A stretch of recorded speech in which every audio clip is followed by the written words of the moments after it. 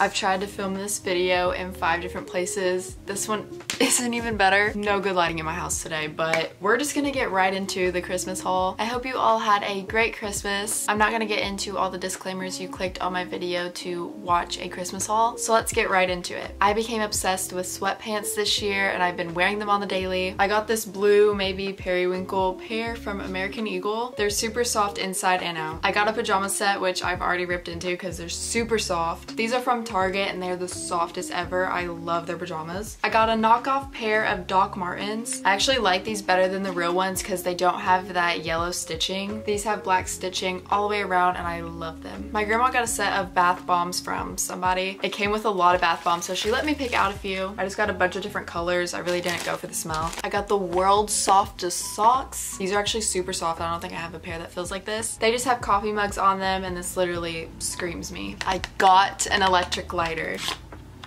I feel so powerful with this.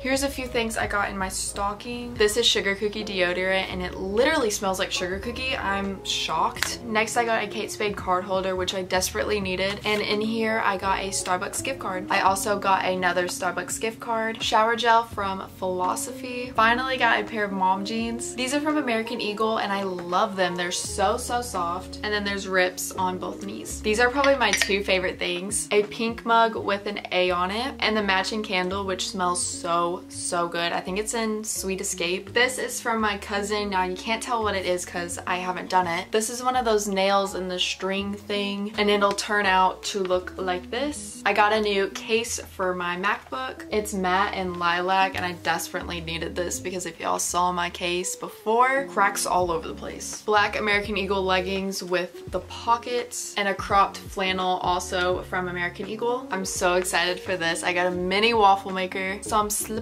which I already wore, a festive throw blanket, a locket necklace with an A on it. I'm super excited to set this up. It's a star projector. Let's actually take a look. I don't know how big it is.